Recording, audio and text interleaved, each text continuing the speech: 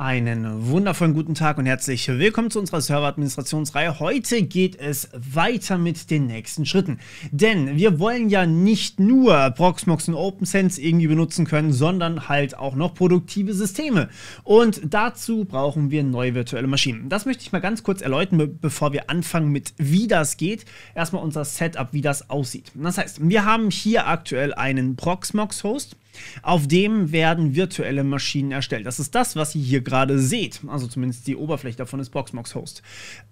Und hier hinten dran befindet sich als eine virtuelle Maschine OpnSense, das wir als Firewall, als Zugangskontrolle und so weiter und so fort verwenden wollen. Und ja, natürlich, OpnSense filtert später irgendwann mal sehr, sehr viel in unserem Setup und kann da auch sehr, sehr viel dazu beitragen, dass eure Systeme sicherer sind.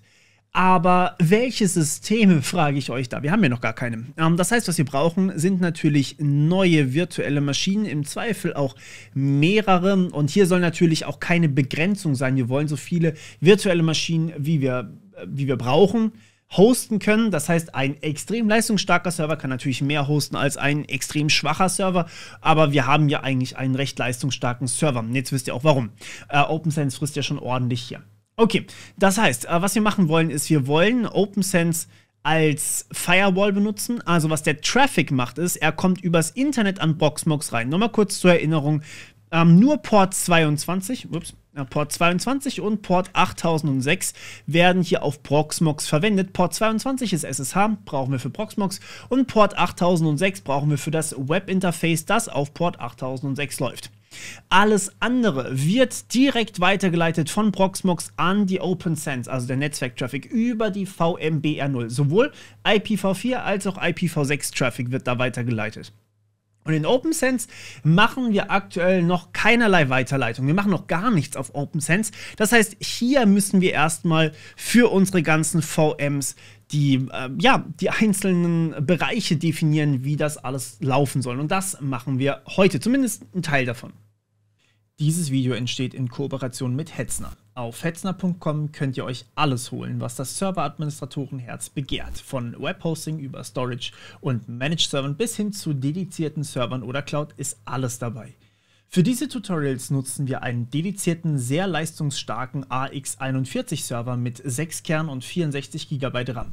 So kann ich euch alle Techniken zeigen, die ich euch zeigen möchte. Für viele Fälle machen aber auch schon kleinere Server durchaus Sinn. Mehr Informationen sowie eine grundlegende Tutorialreihe für die ersten wichtigen Schritte auf eurem Server findet ihr, wenn ihr auf den Link in der Beschreibung klickt. Viel Spaß!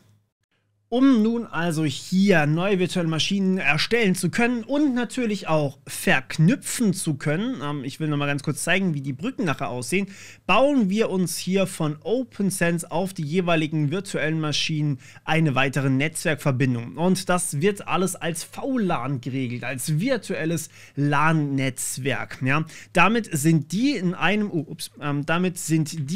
LAN-Netzwerk hier, also diese beiden, sprich OpnSense ist mit der virtuellen Maschine 1 in einem LAN-Netzwerk, aber diese virtuelle Maschine 1 kennt Proxmox nicht. Die virtuelle Maschine 1 kennt die VM2, die ihr eventuell habt, nicht, die VM3 nicht, die VM4 nicht, weil das hier ist ein virtuelles LAN-Netzwerk, das ist ein virtuelles LAN-Netzwerk hier und hier hinten, und je mehr Maschinen ihr habt, desto mehr virtuelle LAN-Netzwerke habt ihr dann am Ende auch.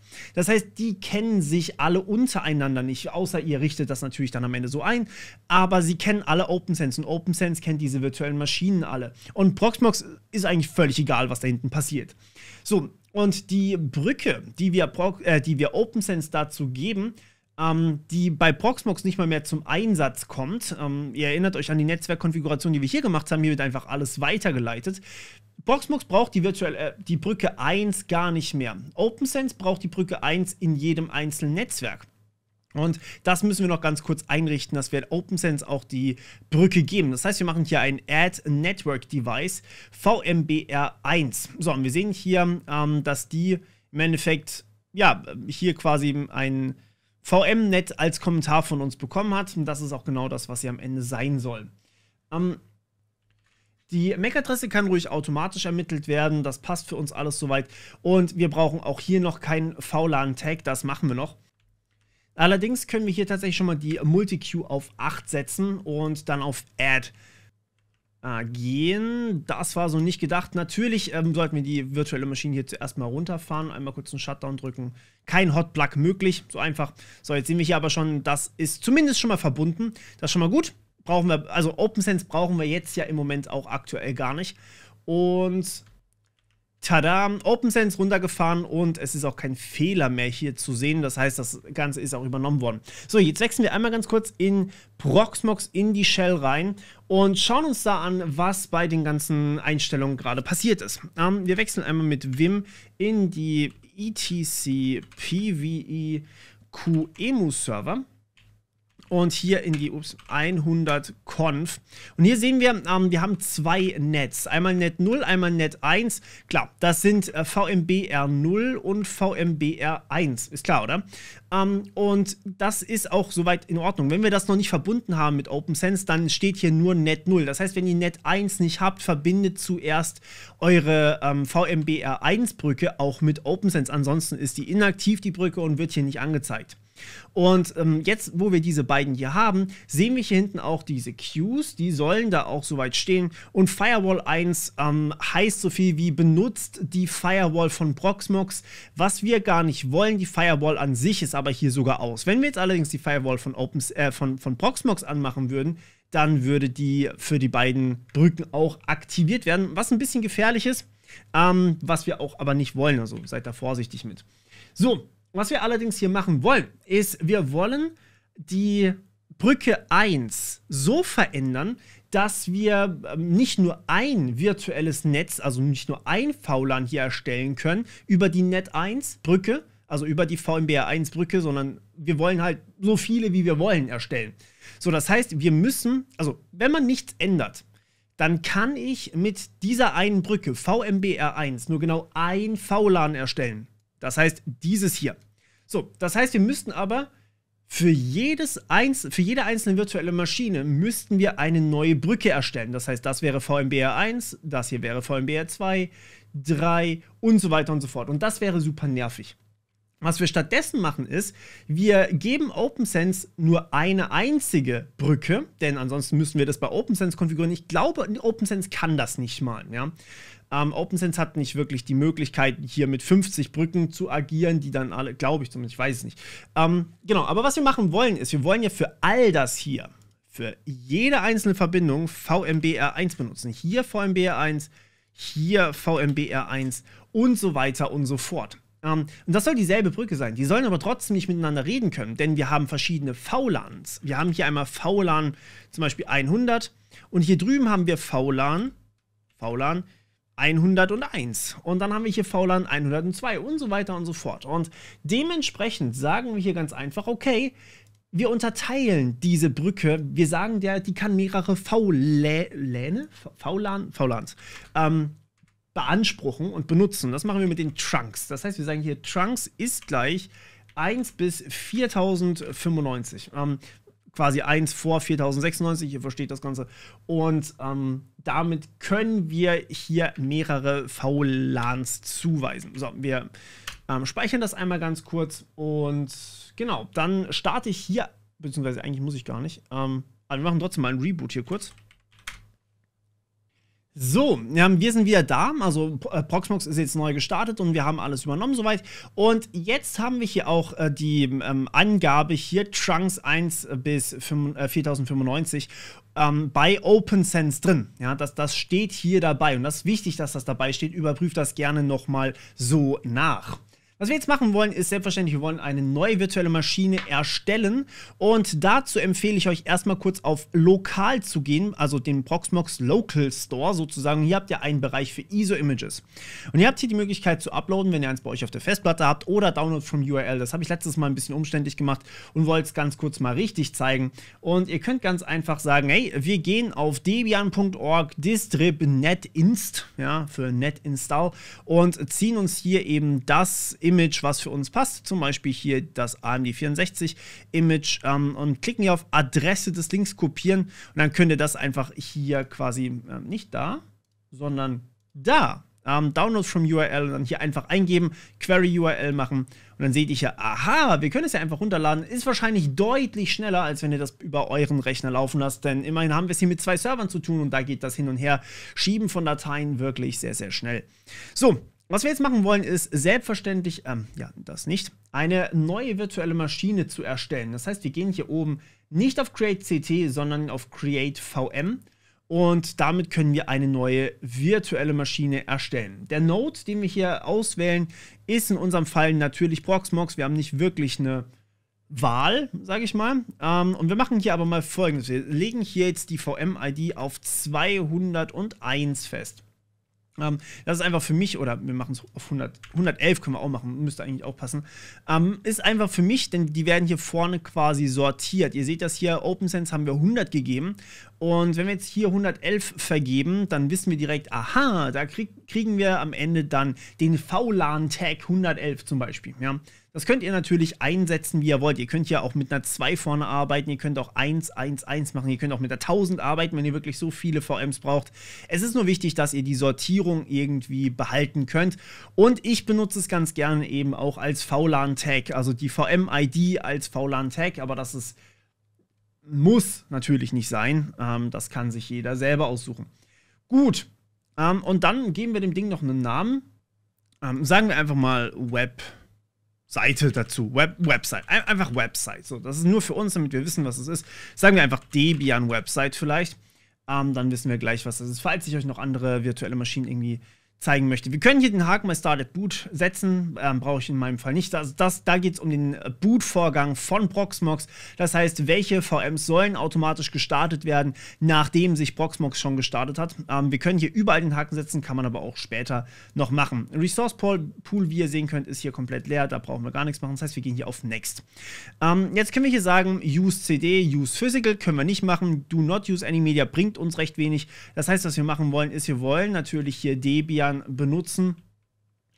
Und hier wird auch gleich behandelt. Das heißt, es ist völlig egal, was für einen Debian ihr habt. 5.x Kernel bis 2.6 Kernel ist dasselbe und 2.4 Kernel wird hier quasi auch noch unterstützt, würde ich aber nicht machen. Es ist ein Linux, ihr braucht nur was anderes, wenn ihr hier Windows oder ein Solaris Kernel habt. Und Storage ist eben natürlich local, weil wir da quasi her irgendwas finden können. Also daher kommt die ISO. Also passt das soweit für uns auch. Dann Default lassen wir einfach tatsächlich so dabei. Eine Sache, die ich hier noch hinzufügen werde, ist den QEMU-Agenten. Den haben wir bei OpnSense mühselig danach neu installiert. Genau, das werden wir einfach mal direkt so mitmachen und das passt auch soweit. Und dann machen wir hier weiter und sehen hier, aha, wir brauchen noch einmal die Disk, klar. So, bei diesem wunderschönen Disk erstellen kann man natürlich sehr viel anpassen. Also ich werde hier tatsächlich mit den Standard-Einstellungen erstmal glücklich. Ihr könnt, falls ihr mehrere, keine Ahnung, Speicherkarten, Speicherlaufwerke habt, könnt ihr hier auswählen, auf welchem das gemacht werden soll. Und die Größe 32 GB sollte für uns eigentlich auch ausreichend sein, denn ja, also je nachdem natürlich, was ihr für eine Website hosten wollt. In unserem Fall ist das eine kleine Demo-Sache, wenn wir überhaupt was drauf machen. Da reichen 32 GB mehr als aus. Wahrscheinlich würde sogar weniger reichen. Und den Rest lassen wir hier erstmal so, wie es ist. Wir gehen hier auf Next und sehen hier oben, wir können hier noch Sockets einstellen. Wir können Cores einstellen. Ein Core sollte hier eigentlich auch reichen. Und wir brauchen auch keine Spezialeinstellung hier unten. Wir wollen es ja einfach wirklich nur als ganz normale Test-virtuelle Maschine erstellen. Machen wir hier einmal Memory, bleibt auch 2 GB. Sollte reichen, wie gesagt, das ist ein Debian, da läuft kein grafisches Interface oder so drauf. Das sollte definitiv ausreichen. Aber wenn ihr natürlich mehr braucht, kann man das auch immer noch umstellen. Ja, also wenn die virtuelle Maschine mal läuft, dann können wir der auch mehr Speicher geben und die mal ganz kurz neu starten und dann haben wir schon mehr Speicher zugewiesen. Was ganz geil ist, wenn man zum Beispiel mehrere Services hat und auf einen Service kommt plötzlich eine riesige Nutzerflut drauf und die anderen Services denken sich so, ja, nee, ich brauche eigentlich nichts. Dann könnt ihr hier einfach noch sagen, hey, du kriegst jetzt mal temporär einfach doppelt so viel Arbeit. Speicher ist gar kein Problem. Das funktioniert wunderbar. Gut, Network, genau, da ist ja hier das tolle Ding, dass wir hier die VMBR1 verknüpfen wollen. Und das ist genau das, was wir hier auch wirklich umstellen müssen. Das heißt, die Brücke definitiv auf VMBR1. Ich gucke noch mal ganz kurz für euch in dieses Bild hier rein. VMBR0 ist die Verbindung von Proxmox auf OpnSense. VMBR1 ist die Verbindung von OpnSense mit der jeweiligen VM über ein spezielles VLAN. Ja? Jetzt haben wir die Brücke eingestellt, das ist auch in Ordnung soweit. VLAN-Tag müssen wir allerdings trotzdem noch setzen und ich habe gerade schon kurz anklingen lassen, ich nehme ganz gerne das, was ich auch so benutze. Wir gehen nochmal hier kurz vor auf die VM-ID. Ich habe hier 111 als VM-ID genommen, also nehme ich auch 111 als VLAN-Tag, damit ich am Ende weiß, was die VLAN-Tags eigentlich sind. Muss ich nie nachdenken. Ja? Ihr könnt, wie gesagt, auch hier 42 als VLAN-Tag machen, aber da müsst ihr denken. Und denken ist manchmal schwierig, manchmal Glückssache. Deswegen lassen wir das. Gut. Und ja, dann können wir hier einfach auf Next gehen und das Ganze confirmen bzw. finishen. So, und wenn wir jetzt versuchen, hier mal auf Debian zu gehen und das zu starten, bekommen wir erstmal einen Fehler. Ups, ja, was ist da passiert? Wir können uns den Fehler sogar angucken und ich dachte mir, ich zeige euch den mal. Komm, mach auf. So, und hier steht Bridge VMBR1 does not exist. Wenn ihr jetzt diesen Fehler nicht habt und die VM startet bei euch ganz normal, könnt ihr den nächsten Schritt überspringen. Wenn ihr diesen Fehler habt, dann wechseln wir einmal kurz in Proxmox in unsere Netzwerke. Da sehen wir auch, dass die OVS-Bridge drin ist und dass sie trotzdem nicht verfügbar ist, offensichtlich. Achtet auch hier oben, falls ihr hier ein Apply Configuration habt, dann kann es sein, dass ihr die halt noch nicht applied habt. Ja? Das kann durchaus vorkommen. Aber wir wechseln jetzt trotzdem mal in die Shell rein, denn uns fehlt noch ein Ding. Wie gesagt, das ist eine OpenV-Brücke, OpenV-Switch-Brücke, um genau zu sein. Und dazu brauchen wir noch eine Kleinigkeit, und zwar apt install OpenVSwitch. Es gibt ein paar OpenVSwitch-Dinger. Wir wollen den OpenVSwitch-Switch. Das ist ein furchtbares Wort. Ich werde das nicht nochmal sagen. Und geben hier einfach mal ganz kurz das. Und ja, damit ist das Paket installiert. Ihr könnt übrigens einfach mit IPA gucken, ob eure Brücke dann da ist. Und in meinem Fall ist die VMBR1 dann schon da. Wenn ihr trotzdem hier die VMBR1 nicht seht, dann bitte diesen länglichen Befehl hier eingeben. IP leer L leer set leer up. Also nicht Setup, sondern setze auf an Device VMBR1, also die Brücke VMBR1. Also IP-Link ist quasi das, was wir hier alles machen wollen. IP ist ein wunderbar mächtiges Tool hier. Aber das kann man nicht in einem Video zusammenfassen, nicht mal annähernd. Und genau, Setup, also setze auf an Device VMBR1, müsste die Brücke anschalten. State ist sogar down tatsächlich bei mir. Das heißt, ich muss das auch noch machen. Also setze auf an und dann passt die ganze Sache hier wieder. Und damit sollten wir auch eine Brücke jetzt haben. Jetzt probieren wir das Ganze mal mit OpnSense. Die solltet ihr auch nicht starten können. Da sollte derselbe Fehler kommen wie bei Debian. Und wir starten OpnSense. Wir sehen, hier haben wir noch keinen Fehler, aber das Ding läuft schon wieder. Das ist schon mal sehr, sehr gut. Und ja, Debian starten wir gleich. Da werden wir sofort uns angucken, was wir da machen können. Gehen derweil mal hier auf, ja, das wird nicht funktionieren. Du musst noch starten, okay. So, ich muss natürlich noch meinen Port forwarden, das ist klar. Okay, und da sind wir auch schon wieder in OpnSense, das ist schon mal sehr, sehr gut. OpnSense hingegen ist noch ein bisschen ratlos, was alles angeht. Deswegen gehen wir hier mal eben zu unserer OpnSense und machen dort die Zuordnung. Und das machen wir hier unter Interfaces und dort können wir dann Assignments machen.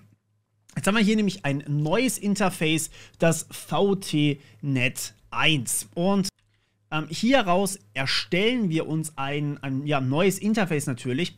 Beachtet auch, dass wir hier jetzt dann das Opt haben und das Warn ist immer noch die VT-Net 0. Also VT-Net 0 ist quasi die VMBR 0, das ist die schöne Aufteilung hier, auch wenn sie eigentlich die Interfaces quasi da aus den Brücken entstehen sozusagen. Wir gehen jetzt hier mal einmal ganz kurz drauf auf das Opt 1, das ist jetzt unser lokales Netzwerk und wir können hier jetzt erstmal das Enable Interface setzen. Damit aktivieren wir das Interface, das brauchen wir natürlich. Und ich setze auch ganz gerne den Haken bei Log bzw. Prevent Interface Removal, damit wir nicht aus Versehen das ganze Interface rausschmeißen. Das geht nämlich bei OpnSense viel zu einfach für meinen Geschmack. Weswegen, ja, das ist ganz einfach, oder das ist ganz einfach so ein, hey, bist du dir wirklich sicher, dass du es löschen möchtest, damit man nicht aus Versehen das Interface löscht. Okay, cool. Jetzt haben wir hier die Generic Configuration. Übrigens, das Opt 1 steht jetzt auch hier oben. Wir können das auch einmal umbenennen in das VLAN Net. So ist vielleicht einfacher.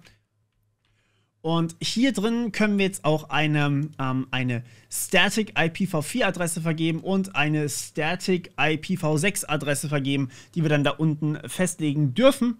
Das geht dann hier. Die IPv4-Adresse, die wir setzen wollen, ist in einem 31er Subnetz und hat 10.2.111.1, glaube ich, war das.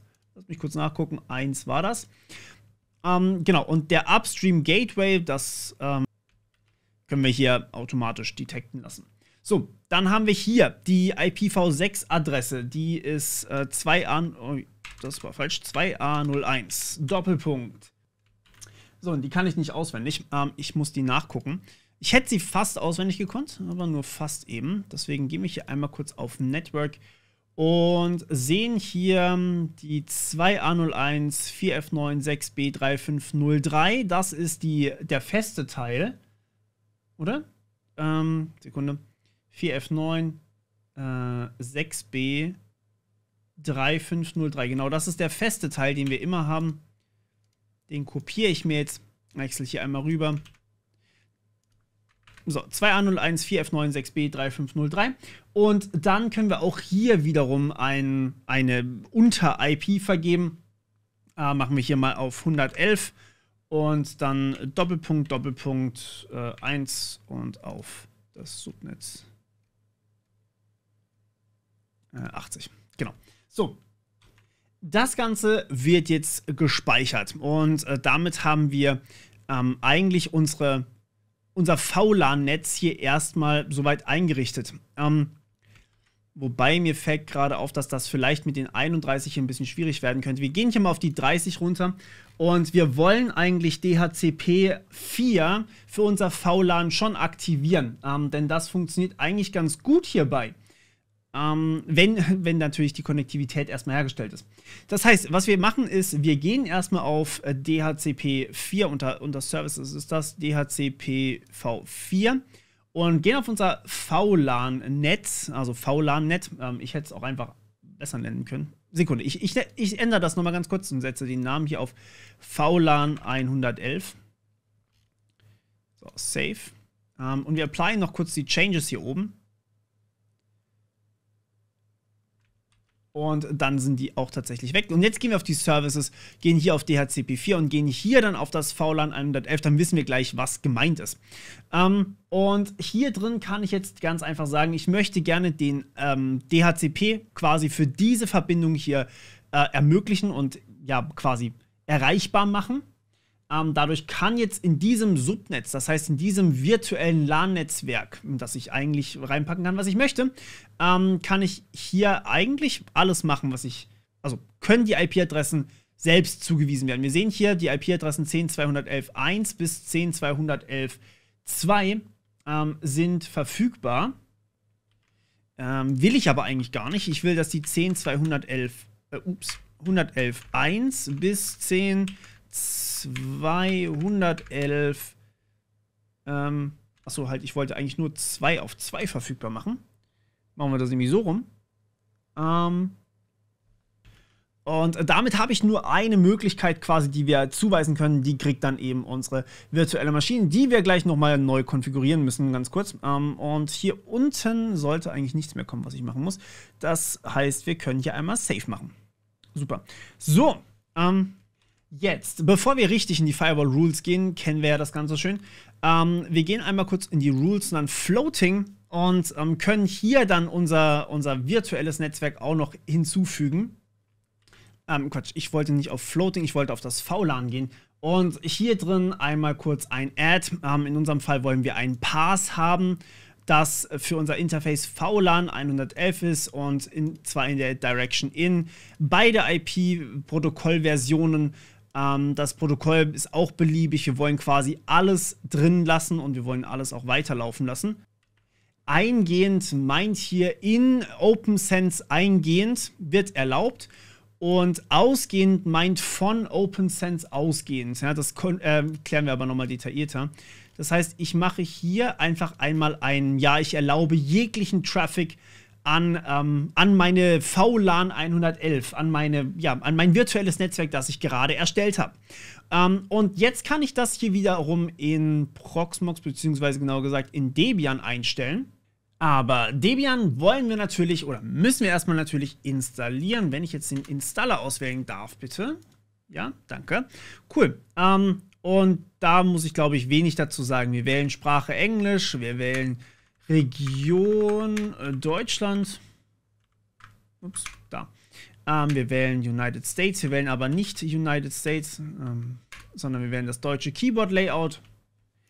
Es wird auch nach kurzer Zeit, das habe ich jetzt hier rausgeschnitten, eine automatische Netzwerkkonfiguration probiert. Bei mir hat das nicht geklappt, das ist aber nicht weiter schlimm. DHCP sollte eigentlich funktionieren, es wundert mich auch ein bisschen, dass es nicht automatisch funktioniert, ist aber kein Drama. Deswegen, wir setzen einfach das Netzwerk manuell auf. Fertig. So, also, was haben wir als Netzwerk-IP-Adresse festgelegt? Ich glaube, wir hatten die 2, richtig? Also unsere... Genau, das hier sollte die 0 sein hinten, richtig? Lass uns das nochmal kurz nachgucken. Also, wir gehen hier einmal genau ins VLAN 111, haben hier die statische, nein, das ist die 1 hinten dran, genau, so die 10.2.111.1, das ist OpnSense und wir kriegen die 2 zugewiesen, also einfach 2 am Ende. Denn wir haben hier unten bei Services beim DHCP v4 vom VLAN 111 haben wir gesagt, hey, alle Adressen von 2 bis 2 sind in Ordnung. Also geben wir uns hier mal selber die Adresse 10.2.1.1.1.2 und zwar in einem 30er Subnetz theoretisch. Passt aber eigentlich soweit. So, Netzmaske, achso, halt, stopp, Netzmaske stimmt nicht. Nee, stimmt nicht. Genau, in einem 30er-Netz war das. So, der Gateway ist die 1 gewesen. Sekunde. Ich kann mir Sachen schlecht merken. Die 10.2.111.1, perfekt. Und der Name-Server, den nehmen wir anders. Das ist die 1111. So. Jetzt warten wir auf eine Verbindung, im besten Fall. Unser Hostname soll Debian-Website sein. Das ist auch der Name, den ich drüben gegeben habe. Unser Domainnamen, den haben wir nicht. Passwort setze ich jetzt auch einfach mal eins. Und dann nochmal Passwort. Und der Name eines neuen Nutzers. Ich glaube, das kann ich für euch überspringen. So, der Teil wird wieder interessant. Hier dürfen wir nämlich wieder unsere Festplatte auswählen. Wir machen es hier einfach mal guided. Wir nehmen die ganze Festplatte und wir brauchen keine separaten Partitionen. So, also quasi keine Home-Partition. Das kann man machen, muss man aber nicht. Wir setzen einfach alles auf die ganze Festplatte. Das ist in Ordnung für mich. Und wir schreiben die Changes auf die Disk. Und damit wird die Installation gestartet. Das dauert jetzt ganz kurz. Wenn das fertig ist, dann können wir nach extra Installationsmedien scannen, was wir nicht tun wollen. Wir haben nur diese einen, das heißt, wir können hier einfach auf No gehen. Und den Package Mirror, das ist gut. Dann nehmen wir den offiziellen von Debian und brauchen keinen Proxy im besten Fall. Scanning the Mirror, dauert auch eine Weile. Und ich habe einen schlechten Mirror. Da gehen wir einfach mal ganz kurz auf Continue, wählen einen anderen vielleicht. Gucken wir mal, ob der von der RWTH Aachen da ist.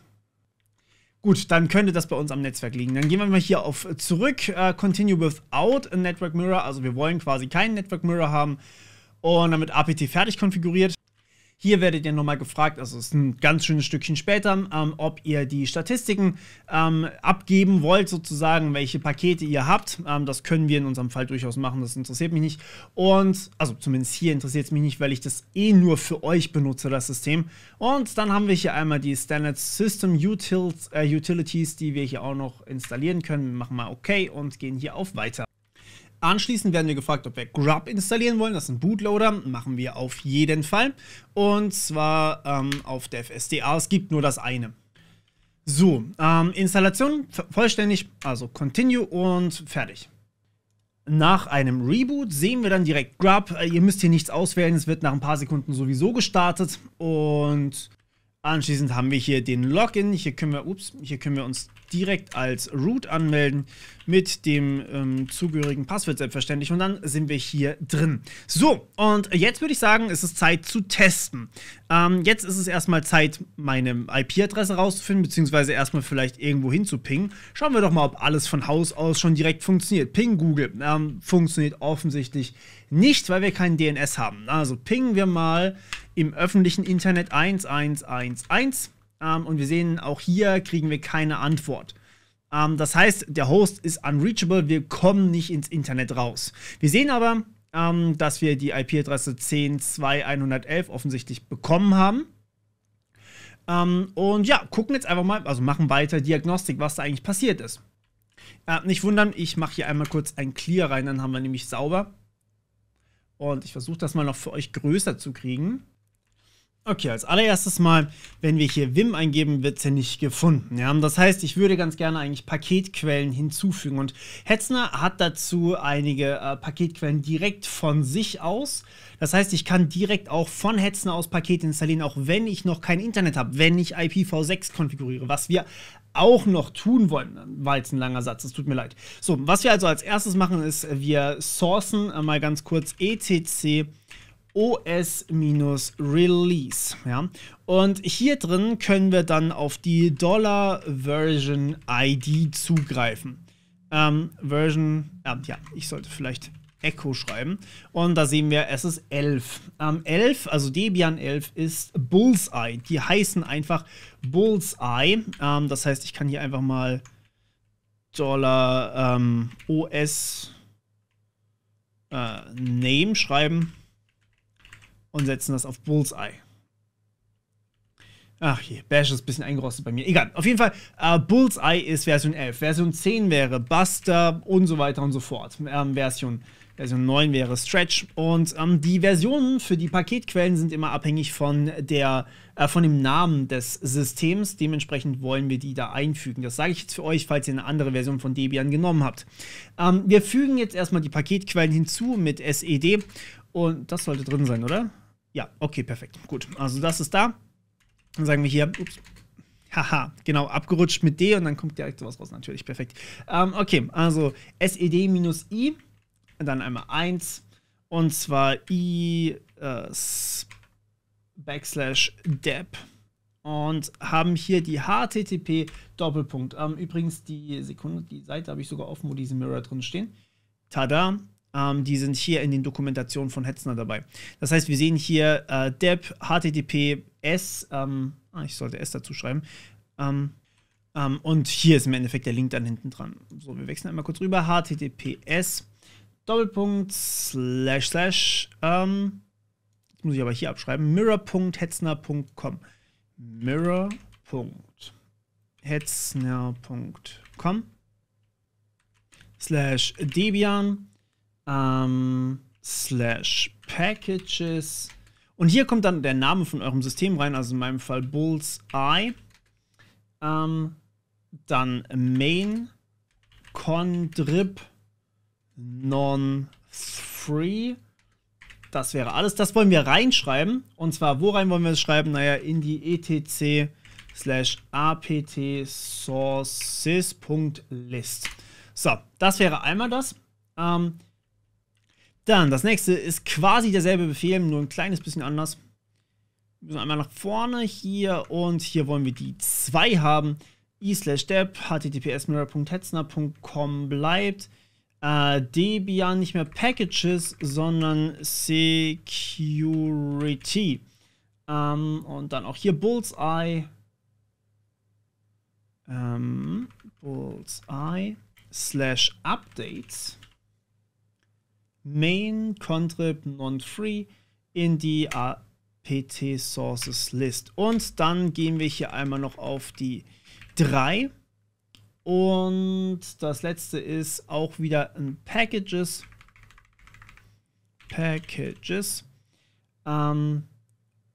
Und haben hier Bullseye. Sekunde. No, es ist /security. Okay, lasst mich das kurz fixen. Ich glaube, das kriegt ihr selber hin. Also /updates, main contrib free, genau, sources.list. So, perfekt. Okay, ich fixe das Ganze mal kurz mit Nano. So, einmal ganz kurz gespeichert und jetzt sollte das auch soweit passen. apt update.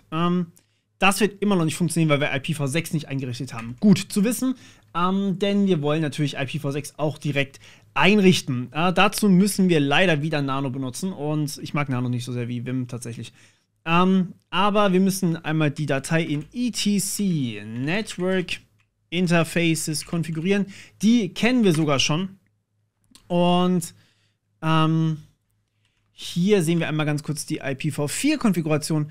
Und wir wollen hier einmal unten drunter iFace ENS 18. Das ist unser Netz hier offensichtlich. Aber wir wollen iNet 6 konfigurieren. Das wäre natürlich dann IPv6. Wollen das auch wieder static konfigurieren. Und setzen unsere Adresse auf 2A01 Doppelpunkt. Jetzt ist es wieder schwierig. Jetzt muss ich wieder nachdenken. Sekunde. Wir wechseln hier einmal kurz rüber auf OpnSense. Da müsste ich das drinstehen haben. Hier. Genau. 4F9 und so weiter und so fort. So, jetzt haben wir hier 3503 drin stehen.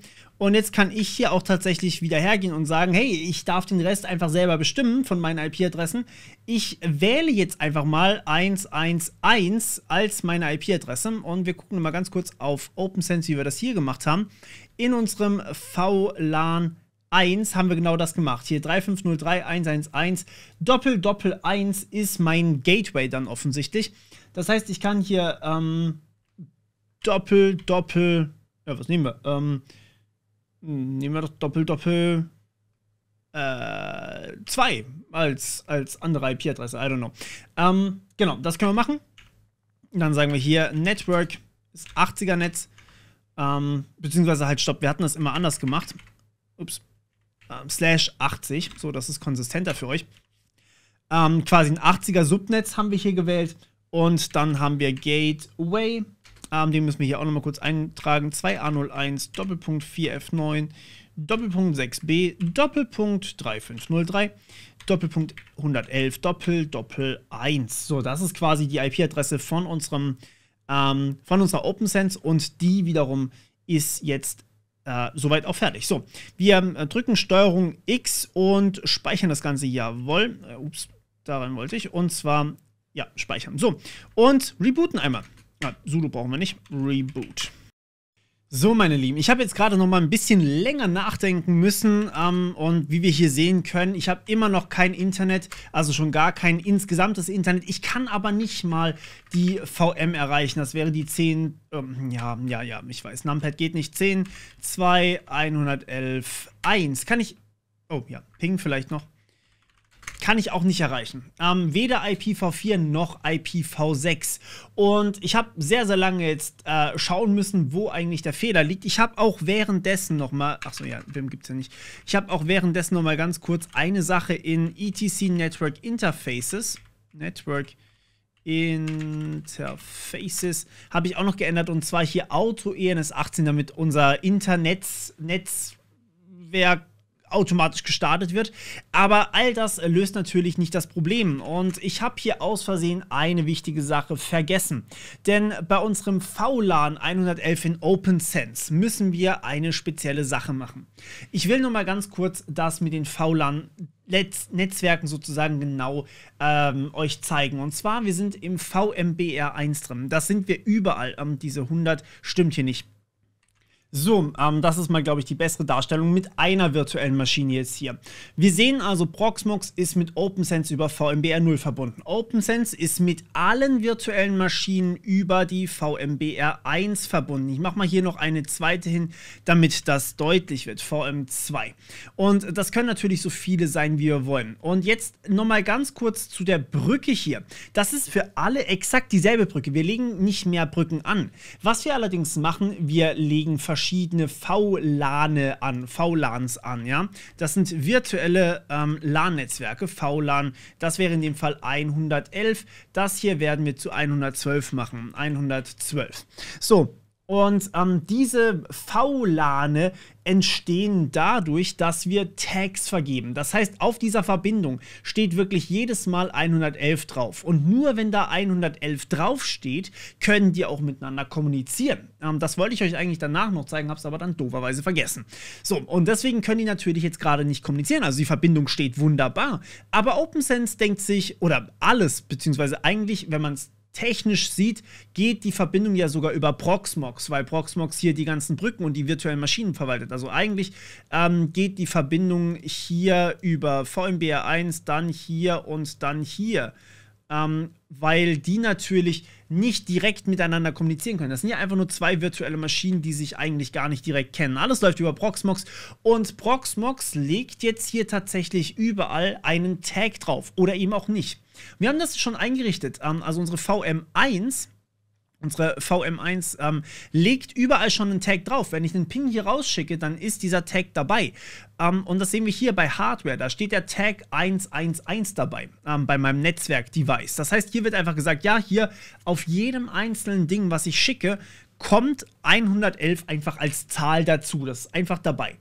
Jetzt ist da allerdings OpnSense noch nicht konfiguriert. OpnSense kennt zwar das VLAN 111, aber es hat mit diesem Tag, mit dem kannst du nichts anfangen. Wir haben technisch gesehen kein VLAN bisher erstellt, sondern haben nur die Brücke als Interface konfiguriert. Und das ist natürlich ein Fail von meiner Seite, ganz klar. Ich muss natürlich hier ein VLAN erstellen, das das Interface benutzt. Das heißt, ich muss wenn wir nochmal in die Grafik zurückgehen, ich muss OpnSense sagen, hey, das hier ist übrigens für ein VLAN gedacht, ja, und dann müssen wir hier quasi jedes Mal ein normales VLAN erstellen und dann sagen, okay, benutzt bitte den Tag 111 dafür. So, also wir gehen hier auf Interfaces, VLAN, machen hier mal ein Plus und haben hier dann die Möglichkeit, einen VLAN-Tag einzugeben, der hier immer benutzt wird, also 111. Achtung, hier sollten wir VTnet 1 benutzen, nicht VTnet 0. VTnet 0 ist das für das WAN. VTnet 1 wird hier als Ding benutzt und machen hier Save. So, und dann einmal hier auf Apply gehen. Wichtig, hier Apply zu drücken, sonst habt ihr am Ende nur noch Probleme mit allem. Das, ja, genau. Und anschließend haben wir unser VLAN 1, das wir hier neu assignen müssen. Denn unser VLAN 1 denkt immer noch, es kommuniziert direkt über VTnet 1, also direkt über die Brücke. Das stimmt aber nicht. Es soll bitte aus der Brücke ein virtuelles LAN-Netzwerk machen und darüber kommunizieren. Und so können wir das für jede virtuelle Maschine anlegen. Das heißt, wir legen hier quasi ein VLAN 01 an für unsere virtuelle Maschine 01 sozusagen oder 111. Und dann speichern wir das und dann ist das auch drin. So, und jetzt sehen wir hier, VLAN 01 ist das, was wir hier brauchen. Jetzt können die theoretisch auch miteinander kommunizieren. Wir testen das einmal ganz kurz und wechseln hier in Debian wieder in die Konsole rein. Und ping mal, ja, weg mit dir, ping mal unseren Host 10, ach komm schon. Warum ist denn hier mein Numlog so disabled momentan? 10.2.111.1. Und wir sehen, wir kriegen eine Antwort zurück. Obwohl wir die... Sind wir die 1? Moment. Ja, wir haben doch hier... wir gehen mal kurz nochmal ins DHCP. Ich bin gerade verwirrt. Ah, richtig. DHCP haben wir hier gar nicht zugewiesen. Beziehungsweise das ist jetzt wieder verschwunden, weil ich natürlich das VLAN komplett überarbeitet habe. Das können wir aber eigentlich auch auslassen. Also wir weisen ja so oder so die IP-Adressen von selbst zu. Das brauchen wir eigentlich gar nicht mehr. Dementsprechend wäre es nur noch interessant für mich zu wissen, was meine IP-Adresse ist. Und dazu gehen wir mal ins Dashboard rein. Im VLAN habe ich die 1. Also kriege ich tatsächlich hier einen Ping. Schauen wir uns noch mal ganz kurz an mit IP-A. Genau, wir haben hier die 2 zugewiesen bekommen, also die 10.2.111.2. So wie wir es wollten, ist die 2 uns zugewiesen worden, während OpnSense hat die 1, also der Ping läuft jetzt durch. Gucken wir mal, ob wir weiter pingen können und pingen mal das Internet, also das öffentliche Internet. Und auch hier sehen wir, wir kriegen eine Antwort. Das ist jetzt eine Antwort von, in dem Fall Cloudflare, wir können auch Google pingen, völlig egal. Aber es kommt durch, das heißt, wir haben jetzt hier Internet. Jetzt machen wir hier ping.google.com und wir sehen, selbst das funktioniert, das heißt, Namensauflösung funktioniert auch. Wunderbar. Und dementsprechend habe ich jetzt hier alles, was ich brauche. Jetzt machen wir noch eine andere Sache. und öffnen mal die PowerShell von meinem System. Klar, natürlich, ich kann die nicht direkt pingen. Achso, wir haben noch IPv6 gar nicht getestet. Wir pingen mal IPv6. Das heißt, jetzt weiß ich nicht, ob es die 1 war oder die... Doch, die 1 war die von OpnSense. Das ist die IPv6-Adresse von OpnSense. Und auch hier kriegen wir eine Antwort. Wunderbar. Und jetzt pingen wir mal 2600 Doppelpunkt, Doppelpunkt. Und auch hier kriegen wir eine Antwort. Das heißt, wir haben hier jetzt tatsächlich eine Antwort bekommen, die auch tatsächlich durchgekommen ist. Jetzt schauen wir mal, ob wir von unserem System aus hierher pingen können. Ja, also ob wir quasi von zu Hause aus diese virtuelle Maschine pingen können. Und dazu machen wir ping, jetzt müsste ich meine IP noch raussuchen. Ja, machen wir mal ganz kurz über etc Network Interfaces. So.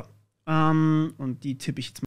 So, und auch hier sehen wir, ich bekomme eine Antwort von der virtuellen Maschine, also von der 2. Ja, ich bekomme von mir zu Hause eine direkte IPv6-Antwort von dieser Maschine. Und natürlich ist das in vielen Szenarien eigentlich nicht das, was wir wollen, aber wir können sie jetzt erreichen, was einfach daran liegt, dass wir OpnSense gesagt haben, hey, lass alles durch. Und damit haben wir unsere erste virtuelle Maschine eingerichtet mit einer, sagen wir mal, komplett inaktiven Firewall, aber mit unserem wunderschönen Setup, sodass wir hier jetzt die Firewall auch konfigurieren können. Das heißt, hier liegt jetzt einfach immer eine 111 auf dieser Verbindung und damit kann diese VM nur mit OpnSense sprechen und nicht mit irgendwas anderem, weil wir hier eben nur diese Verbindung kennen.